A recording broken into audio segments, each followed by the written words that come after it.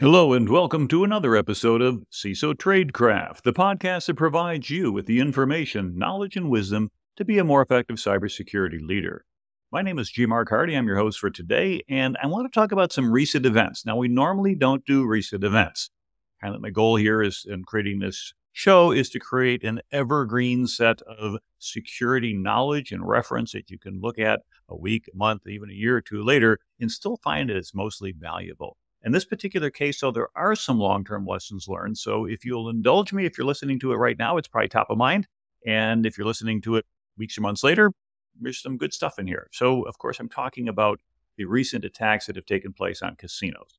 Last month, Caesars reported they were hit by a ransomware attack, but there didn't seem to be a lot of operational impact. This month, just fairly recently, MGM reported a widespread outage due to ransomware attack. And it seems that the attackers have, basically found a way to improve their odds when playing at the casinos. Now, these are different threat actors, potentially. Again, they're not really filing reports, but the Scattered Spider, also known as UNC 3944 for Caesars, is considered to be the actor there, and Black Cat, aka Alfie for MGM, and both appear to be in operation for a number of years, at least 4 years, based upon open source intelligence, and that's a long time in this type of business. Particularly when you're talking about organizations that can generate payouts in the 7 and 8 figure range. So with MGM, what went down? I mean, the reservation systems were down, the hotel key cards, the casino floor billing systems, and there's probably a lot more that was out as well that was maybe not visible to the average user. At Caesars, it seems to be more of an information compromise that took place in the back room. And so far, we haven't seen any deliberate exposure of that data. We'll talk a little bit about that in a moment as to why that might be the case. And note that these really aren't the first casino hacks. Casino.org lists several from the past few years, including the Venetian and the Palazzo. Back in 2014, Sands' CEO made some nuclear threats against the nation state. And there was a nation state that had some capable cyber offensive capabilities. And so there was a huge destruction that took place in their thing. So again, be careful about public statements, particularly from your executives, if they're also designed to kind of be inflammatory. That's not always a good idea to quote unquote poke the bear. And I'll give you a hint, it wasn't the bear, if you know about that from our terminology with respect to ransomware and malware groups. MGM had been hacked previously in 2019, and the potential information compromised there up to some estimates 30 million guests. And there's probably several other hacks that we'll never know about. And the new SEC ruling that I discussed in detail in episode 146, living in a materiality world, will mean we're probably going to hear a lot more frequently from those organizations on Las Vegas Boulevard.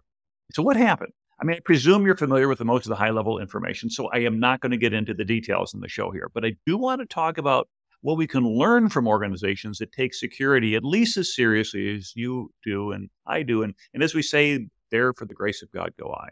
So let's dig in after a quick word from our sponsor. Risk360 is a cybersecurity technology and consulting firm that works with high-growth technology firms to help leaders build, manage, and certify security, privacy, and compliance programs.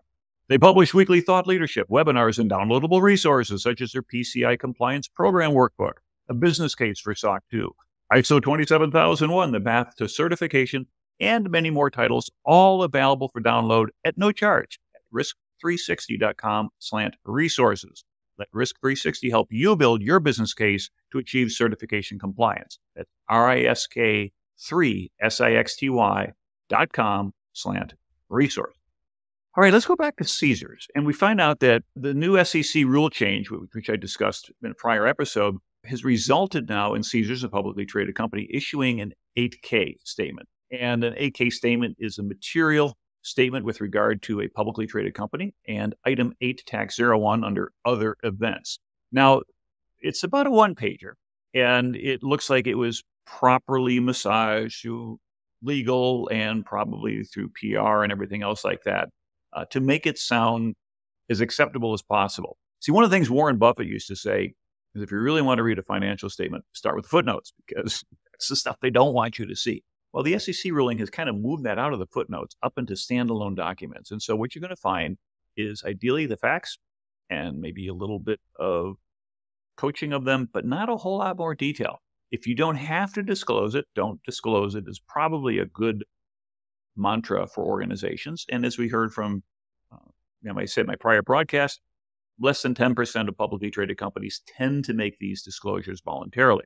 This, of course, is a new requirement, and we'll see. But let me quote a couple things out of that 8K, because again, it's only a page long. It said, Caesars Entertainment identified suspicious activity in its information technology network resulting from a social engineering attack on an outsourced IT support vendor. But our customer-facing operations have not been impacted by this incident.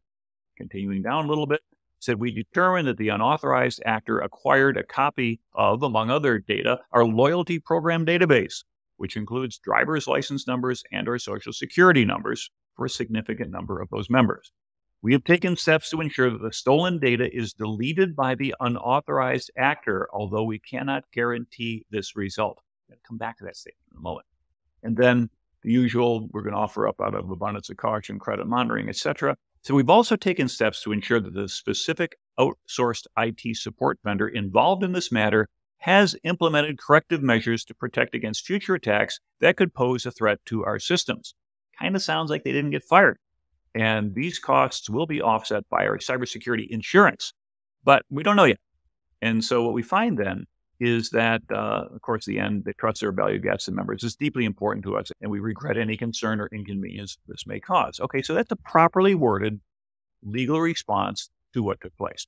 And what we find out then is that 4-day breach notification, they said that as a result of our investigation, they determined on the 7th of September.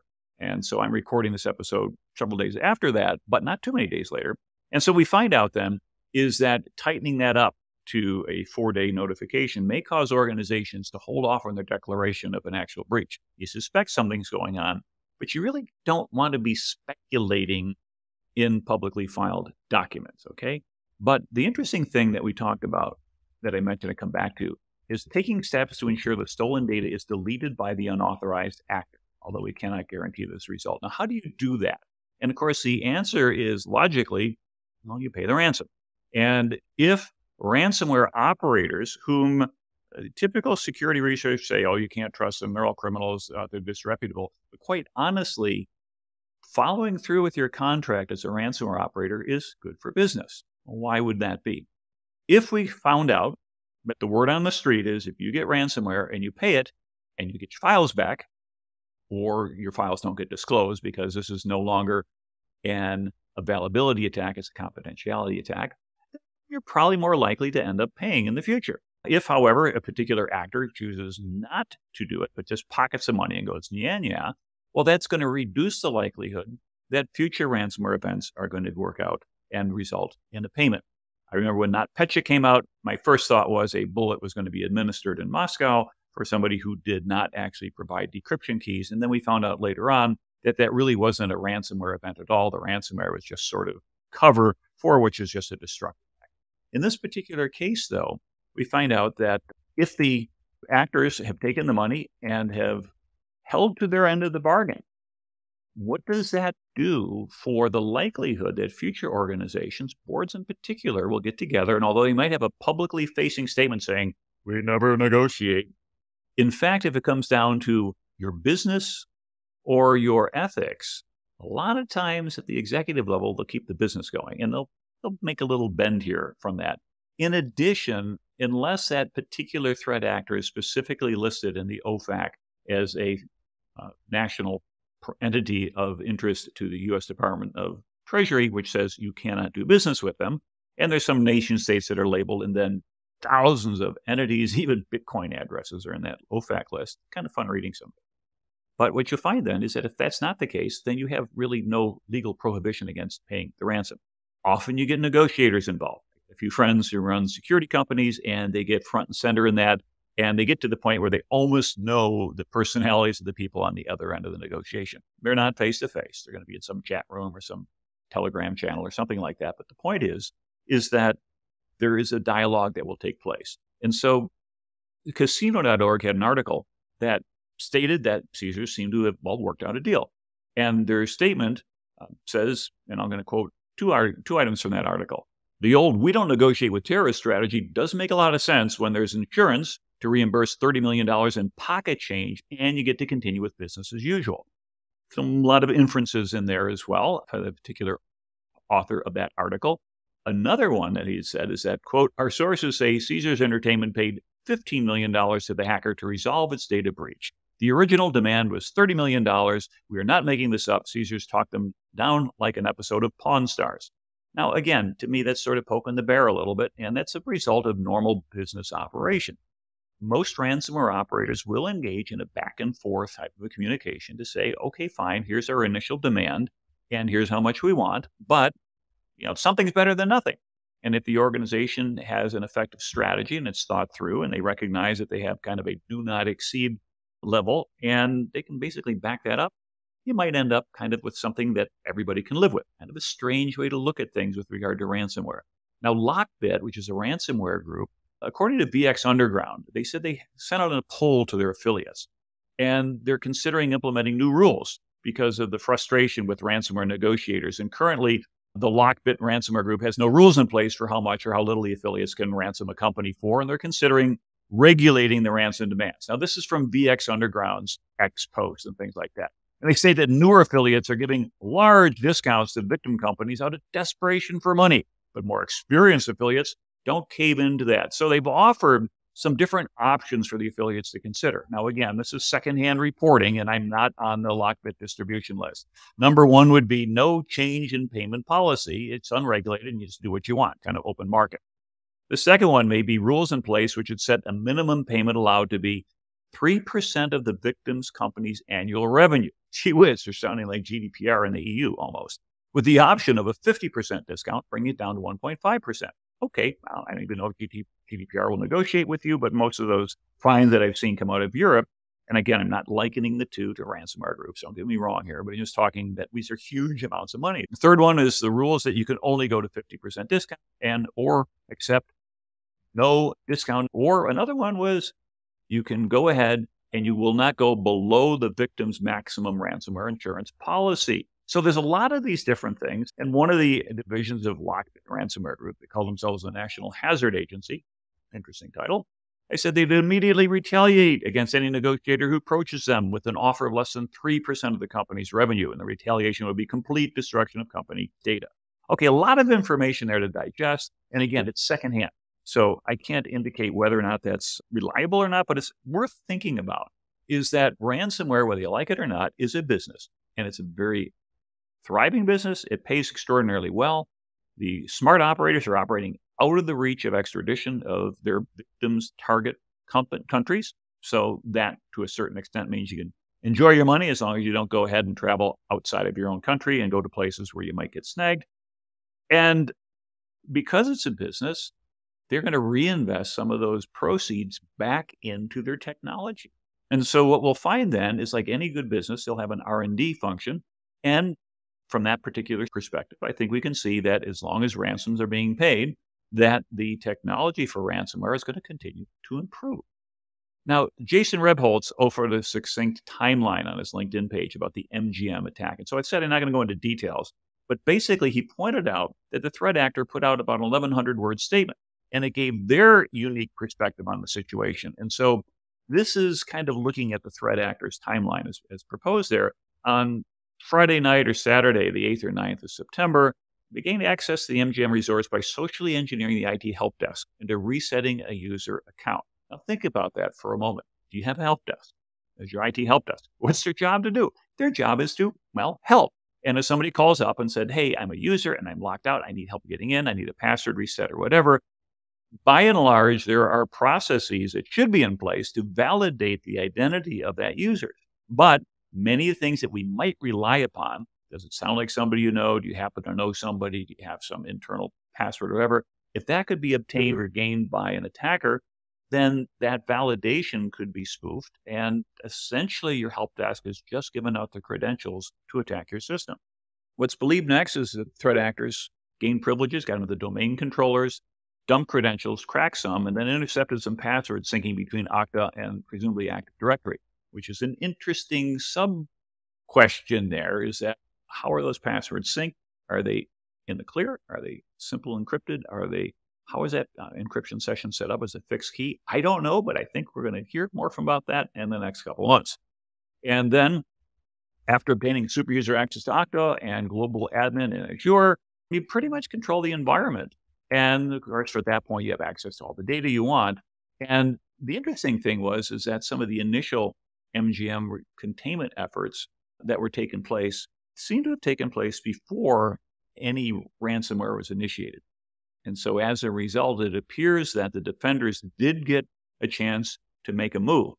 But if the move were not complete, if it did not block absolutely everything, then it allowed the threat actor to continue with their process. And what I understand is they encrypted about 100 ESXi hypervisors. These are virtual machines, so who knows how many machines are down.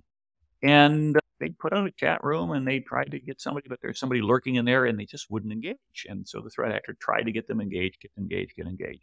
And they went ahead and even posted a statement to set the record straight, claiming that some of the initial public statements that were made about them were inaccurate or were dismissive, saying, hey, in 10 minutes, you can hack a $30 billion company.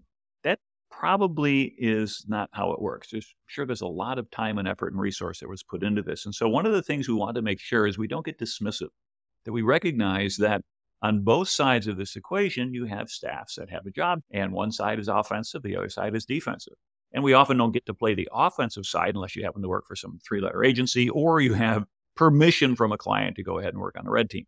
But in this particular case, we find out then is that going through and looking at this is that the sophistication of the group makes it very hard. This is not a bunch of kids trying stuff out or downloading a kit and taking a look at it. And so the goal is to understand what techniques were used, try to learn from them, update your security program to defend against this, okay? You're never going to have a perfect program. And for those people who want to go hate on one side or the other, let's face it, it's an ecosystem. For those of us who work in cybersecurity, if nobody made any mistakes, if there are no bad actors, if nobody ever did anything destructive, most of us would be out of a job. And so as a result, the presence of threat actors in our ecosystem is going to be something that in a way is going to be there. You just accept that fact, but also recognize that it's kind of justifies what it is that you do. Now that said, the goal here is to up our game. You may not defeat every single attacker, but your goal is to make them work really, really hard to be able to go ahead and gain something from that perspective. Now, Mandiant, who always puts out great information, recently released a report documenting the tactics and techniques. And these are the things that were used by the threat actor, UNC 3944. Okay, we've already talked about that, a scattered spider. And they primarily work in SIM swapping attacks for credential attacks. Now, back in the mid-2023, this year, they began deploying ransomware, kind of a different approach instead of just doing the SIM swapping. And their initial targets were telecoms, business process outsourcers, BPOs, but now they include hospitality, retail, media, entertainment, and financial services. Now, think about your resistance to the following items as I go through this little excerpt from the Mandiant report. And if they seem like weak spots in your strategy, pause, write this down, take a note, and then look into strengthening them. This group relies heavily on social engineering to obtain initial access to its victims. They frequently use SMS phishing campaigns and calls to victim help desks in an attempt to obtain password resets or multi-factor bypass codes. Number two, the threat actors consistently use legitimate software, including a variety of remote access tools the actors have downloaded from the vendor websites. Well, what does this mean? It means that if you're relying upon software hashes or being able to go ahead and do an allow list of software and somebody's running something PowerShell that's going to pass that test, then the hard part is you're not going to detect malware in the environment because utilizing existing tools that may already be present, you kind of live off the land, you might find out, hey, there's already scanner tools here. There's already tools for managing endpoints. There's already an Azure console, there's Intune, and we've got control over it. Why not use it? That your ability to detect the adversary is not going to be the presence of new software or unusual software, but it's the behavior. Third one, once obtaining a foothold, this group often spends significant time searching through internal documentation, resources, and internal chat logs to figure out how to escalate privileges and maintain the presence within the victim environments. Now, that's kind of interesting to say that it's not a smash and grab, although we'll find out in the next sentence that they've moved very quickly. So what we find then is the dwell time, the amount of time in which a threat actor stays in an environment could be exceptionally long. It could even be months. And during that time, as they sit back there very quietly lurking, observing and things such as that, there is a potential opportunity for you to detect them and kick them out. But yet, many organizations end up suffering significant breaches, and only in retrospect do we find out that that presence had existed for quite a long time. So here's an interesting thought question. Let's assume that right now there's a threat actor that's present in your environment, and they've been present no less than 2 weeks. All right, let's just accept that as a null hypothesis. Prove me wrong. How would you do that? How would you prove that wrong? Well, one of the things you might want to do is you might want to look at persistent connections. You also want to look, for example, at taking a look at all of your privileged actors. You go through and take a look at the number of global administrators you have in your Azure environment in Active Directory. You're only supposed to have no more than 5, but we got a big organization. We need a lot of them. Okay. Well, even if you do, and you go against best practice, do you have multi-factor authentication enabled? And I'm going to get into some ideas on MFA in a couple minutes to help you think more about it. Now, the fourth one that they had was the threat actors operate with an extremely high operational tempo, accessing critical systems and exfiltrating large volumes of data over the course of a few days. The tempo and volume of systems that this group accesses can overwhelm security response teams. Now, that's an interesting thought. Can your adversary stand up a better capability for doing an attack than you can defend in terms of drawing on resources? Because we all have potential surge capabilities, but when was the last time you tested them? You have your organic teams. You may also have your incident response team. And you probably have a third-party contract with an organization that you can call and say, hey, it's in place. Well, it's kind of late to try to figure out the terms and conditions and get that through your legal department and have them dot the I's and cross the T's. And can we change happy to glad? Because you're already in a hurt locker at that point. And so one consideration is to go to organizations that offer incident response and either pre-negotiate a contract or get on a retainer, recognizing that when you pay a retainer, that company may receive something and not do anything. But what it does guarantee you then is, if you will, head-of-the-line privilege, as compared to a widespread attack, which takes out multiple operators. And then you call them up and said, I'd like to be a new customer. Can we start now? And they say, we're kind of busy with our existing paying customers, but we'll get to you eventually. Okay, that doesn't sound too good. And now you sort of failed in your ability to bring in that extra capability. Now, if you are a Microsoft shop, take a close look at that Mandiant article. It provides some specific recommendations with some screenshots, which help you find if you're on the right place. They don't give you the links directly. I like to do that when I have help. So I say, here, click here, click here, click here. But if you got a good sysadmin, they'll understand what we're talking about how to configure Entra ID, which is used to be called Microsoft Azure Active Directory. And I think we're always going to call it Active Directory for a while, but Entra ID is sort of the real new name. And they have some recommendations like removing SMS as an MFA verification. All right. No text messaging, just remove it. It's not allowed. Number 2, restricting MFA to Microsoft Authenticator with number matching. You probably all know what that is. Microsoft has pushed that out, that when you get a challenge, it's not just, hey, pick 1 of 3 numbers, or is that you? Yes, it's me. But rather they'll say, hey, there's a number on your computer screen. Enter that 2-digit number on your mobile device. And oh, by the way, look at the map and see if you see where you're at. Now, I happen to be in Madrid right now, and yet when I come in through my phone, which is through a US-based telecom, it shows my point of presence in Texas. So sometimes those identity locations will not match. Make sure your users understand that. Now, if it happens immediately when you do your MFA and you realize that, hey, I'm on a US phone company and I'm overseas on roaming, they're going to not pay to go through the public networks to get to the US. They're going to go backhaul on their own private lines. And that's why your point of presence shows up in the geography for Microsoft. Also, my experience is that IPv6 geolocation has been very problematic.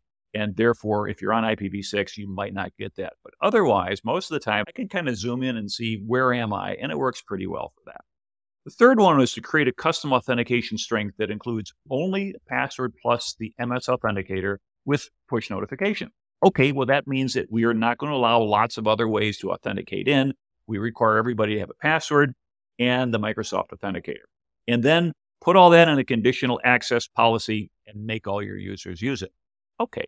Now, there's another recommendation they have to make sure that the MFA, multi-factor authentication, and the self-service password reset registration is from a trusted network location. Now, I've got a lot of pushback on that, by the way, from some technical people saying you can't do that, particularly if you have deployed employees or people who are out of the office or things like that. Now, one of the things I like to see, and maybe it's there and it's just my lack of detailed knowledge about that. And so if you know this, go ahead and give me a reply in the show. But I'd like to see device compliance as an option as well, especially for remote employees. So I'm either from a trusted network location, you're at headquarters, or you have a fully compliant device, which is registered into and says everything's up to date and it's one of our devices. Then I'll let you go ahead and register from that. That's what I'd like to do. Now, don't forget to exclude your emergency access account. You do have one of those, right? Because if everything goes south completely, including, or what if your chosen cellular provider goes down and you need to log in as a global admin or any other administrator to get something done and nobody can complete an MFA? You're stuck. And so what you want to be able to do is have one account that can gain global admin access with only a password. Now, what you want to do is you want to name that account, pick some fictitious name or something like that so it just blends in with everybody else. Make it so that user doesn't show up in the directory when you look for everybody. So nobody's going to say, hey, who is that person? Let me email them. By the way, don't assign a 365 account to that address. That account should never have email. And now exempt it from all your MFA policies. You now have a global admin account that's accessible with only a password. And you're thinking in the back of your mind, Danger, Will Robinson, this is a horrible idea. But let me tell you, that it might be your only way to back in. So how do we go ahead and compensate for that risk? So what's the maximum password length today in Microsoft? 156 characters. Now, I don't suggest that you do that for your everyday work, but if you're going to set up an emergency access account, I recommend a minimum 100 character password. Seriously, because this is something, and don't record this electronically. You write it down, you got it on a piece of paper, it's in an envelope, it's signed, it's in a sealed location. You have to go ahead and get into the network room and maybe like we used to do in the military, when you had very sensitive stuff, you had a safe inside a safe. And some people had the combination of the outside, some people had the combination of the inside. You need one of each to be able to access it, whatever you're going to do. But now you set it up so any login to that account also sets off alarms all over the place. Now what you've got then is the ability to completely lock down your environment and yet still have that emergency access key. So that's a little lesson learned that I have found out in doing some research, and it's something you might want to consider as well if you have not done so in your environment.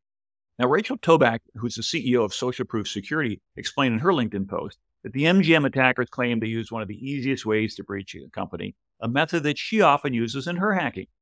You look up who works at an organization on LinkedIn, you call the help desk by spoofing a phone number, and you tell the help desk, I lost access to my work account and I need help get me back in. Now, a lot of companies, and again, this is her observations, and I think they're excellent ones.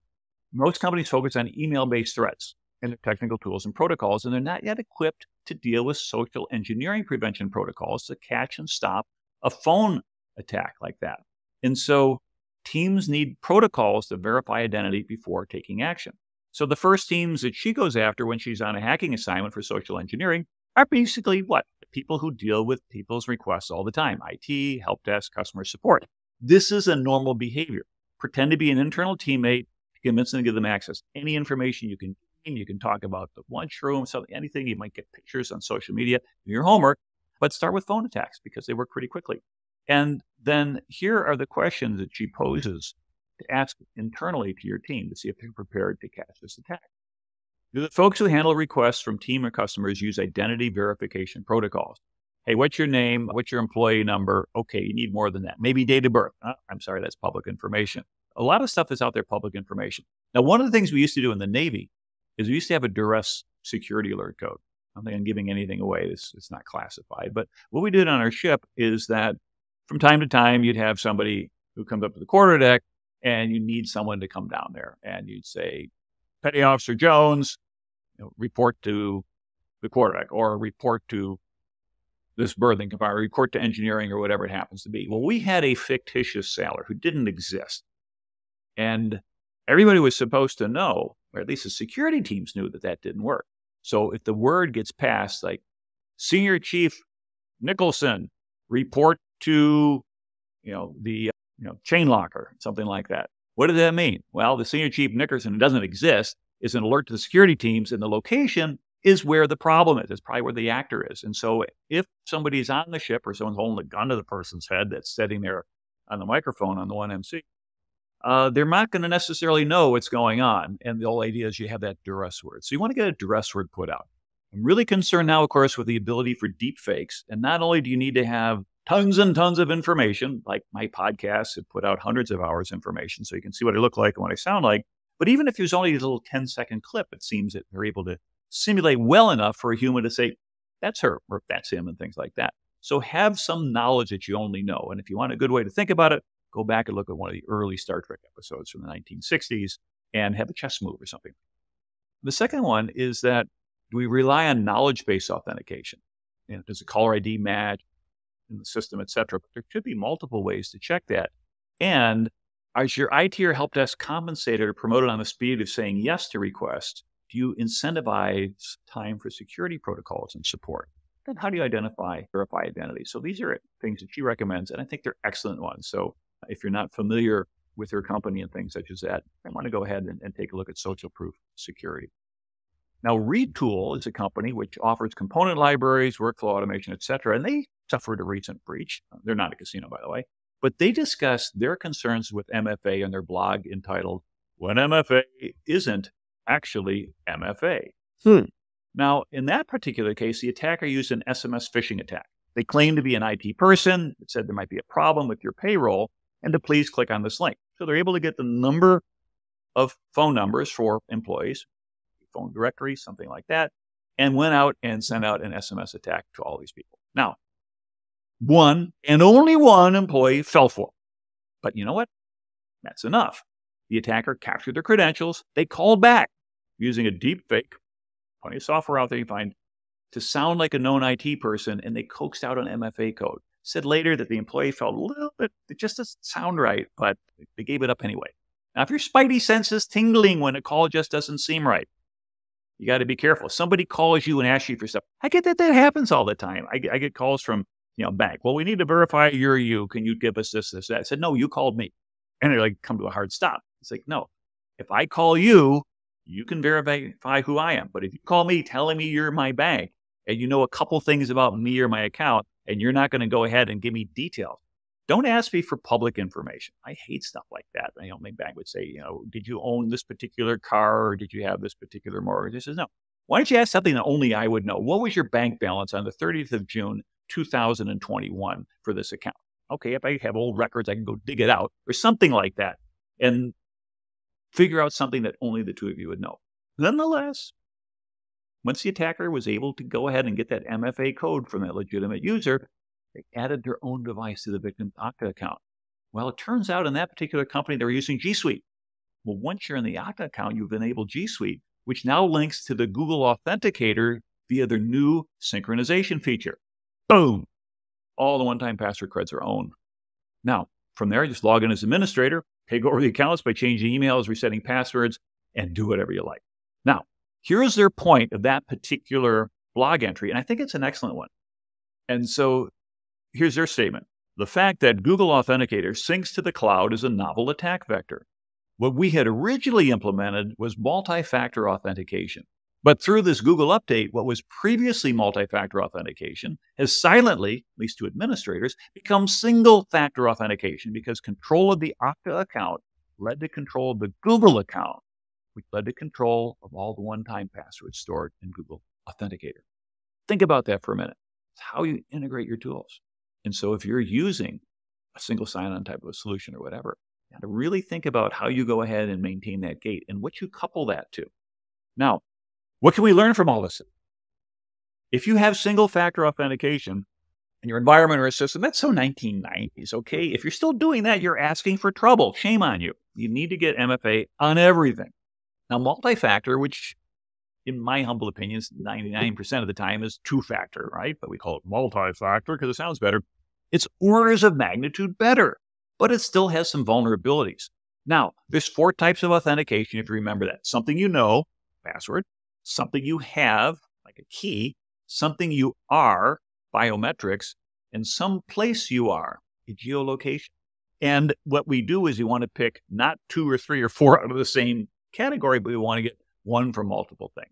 If you've worked in very sensitive environments, highly classified environments, I've used some places 3 and even 4 types of authentication. Basically, you've got to get one from each. And now that means your false positive can go to pretty much 0. Now, some MFA techniques are more secure than others. So let's think about it real quick of what you're using. Let me walk through some potential vulnerabilities. How about SMS verification?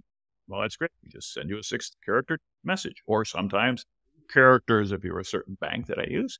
But guess what? That's still vulnerable to a SIM swap. Well, what's a SIM swap? Basically means that somebody has called up the phone company and socially engineered them to saying, hey, I lost my phone or I bought a new phone or whatever, and I'm really such and such. And they do a little bit of research on you so they can answer some of those initial query questions and say, okay, this is my new phone. Here's my new SIM. Can I get my phone number there? So those SIM swaps were good attacks early on in the crypto world where people would lose millions because that was the only way that they could protect their accounts and things like that. Now, here's the interesting thing. Do you have a complex code word on your mobile account? If someone were to call up your mobile provider and they say, hey, I'd like to change my phone number to a new device or whatever, they'll say, well, what is your special challenge word or whatever? And even if you set that up, call them up and try to get around that. Try to convince them that I don't have the challenge word, but it's still really me, and see what process they do. There's an old 1964 black and white movie called Failsafe. And if you've never seen the movie, you need to go look the thing up. And it actually deals with the same thing in that, without giving away the plot too much. But it turns out that some American bombers are dispatched heading off toward the Soviet Union. There is a damage to some of the validation verification equipment on the aircraft. And these fail-safe methods are now being triggered. How do we go ahead and call them or recall them and things such as that? And it does have an interesting ending. But again, I'm not going to spoil it for you. The other question is, does your SMS come directly to your cell phone? Or do you run it through a redirected number like a Google Voice? Well, there's a new attack vector over there. I can't get to the phone company, but maybe I can get to Google Voice, or maybe I can get to some other soft phone in terms of that, in terms of forwarding. So there is some concern with SMS verification, and I'd be careful with that. Number 2 is the email token. Great, we just email you something. Well, again, it's the same vulnerability, similarly, account takeover, particularly if the email account's only protected by a single factor, like a password. So again, you want to think about, if I'm trying to protect my multi-factor, I want to protect my multi-factor with the multi-factor. Sounds sort of like circular logic, but if I'm going to use a weaker MFA, I need a stronger MFA on the front end. So what do we tend to do? The time-based one-time password. We hear that TOTP acronym, and it's the grandchild of security dynamics, who first patented this idea back in 1984. And we've considered this to be a superior approach, where you basically get the app and it changes every 60 seconds or 30 seconds, depending on the period that you want and things like that. We've often considered that to be superior, but that retool blog I covered has me rethinking this a little bit, because you find out that maybe there is a way around that. Now, biometrics are considered foolproof, at least by their own vendors, but I've been able to demonstrate how to defeat biometrics in a highly classified implementation, with permission, of course. But if captured by an opponent, that biometric data, copy your fingerprint, voice print, face print, whatever, you can't change that or patch it. You can't say, can you reissue me a face? Can I patch my left index finger or my right? Also, if you're using that on your cell phone, what's the concern with biometrics on a cell phone? Well, if a physical attacker grabs you and says, hey, Louis, hold his arms back, takes the phone out of your pocket, holds it to your face, it unlocks. Okay, let's go ahead and empty out these financial accounts. There's not much you can do about that. So, you can forget about it. And of course, if there's some duress things, I think Apple added that a few years ago, with 5 clicks on the volume button or on the power button, something like that. But the whole idea there is that I don't like to use biometrics on things. Plus, who knows where that biometrics are going. Now, the one thing about fingerprints is that, and again, I have to look into the facial stuff. At least on fingerprints, they don't store the fingerprint. Okay, it's a hash. It's a one-way transform, and so you can't regenerate fingerprints. So it's interesting when I hear these lawsuits that are saying, well, this company is being sued because of lack of privacy, because the company had fingerprints for doing their time cards or whatever, and they didn't think. You can't steal that data and do anything with it. All it is the result of a hash to say, yes, does it match? But nonetheless, it's out there. But think carefully about putting biometrics on your devices. And then there's security questions, like what's your dog's maiden name? But many will default to public information, the questions that is, that can be scraped from social media. For example, what town did you grow up in? What city were you born in? Or things like that. Or socially engineered out of somebody. Have you ever seen those Facebook quizzes that ask you to reach some silly answer by typing in your mother's maiden name, your hometown, the month of your birth, the last 4 digits of your social, whatever they happen to be, and you get to say, well, come on, think about it. All right, it's more than entertainment, but it's rather brilliant. So what's left? Hardware security keys. Now, there's no password to phish, no code to capture, no somebody to social engineer at a telephone company, no email to hack. Now, of course, if the attacker can physically steal the key, that's another issue. But there are locking keys that do require some sort of a PIN to activate, and it will self-destruct after a number of failed attempts. Then you got to be careful that you're dealing with the denial of service. You better have a way to get things back, particularly if you're doing things like protecting software wallets and stuff like that. So you want to pick your MFA method based on your perceived risk, your budget, and user acceptance. And in my opinion, probably in that order. Okay, so let's wrap up. I've been talking a lot about initially on the casinos and some of the hacks that took place. And again, props to those who are there working the defenses. They're working very, very hard. The fact that they got hit is not necessarily a mark against them, but it's hopefully would be a strong encouragement to their executive leadership team to better fund and better support what it is they're doing. And so that they're able to go ahead and put in better precautions. We'll find out that the threat actors that are doing this, if they are wise, they will reinvest some of the proceeds that they capture and make better tools. So if we fix everything here, it doesn't end the game. It's just going to up it to a new level. And then you just, one of those things where you just hope you're not the first person to discover the new minefield by stepping into it. But I did spend a lot of time talking about MFA. And that I think is really, really important as we go on from single factor to multi-factor. And then we looked at the different types. There's a better way to do it. And you might want to think about cost, user acceptance, they said, but most importantly, your risk environment. And for the really, really sensitive stuff, it's probably worth spending a little bit more. There's enough targets out there that we're not going to put anybody out of business on the other side. We're just going to find out somebody who's a little bit easier hit. But it's sort of like the old joke about the two hunters out there in the tent. When a guy hears some rustling outside and he starts to put his boots on. He says, "What are you doing?" I said, "There's a bear out there. I'm putting my boots on."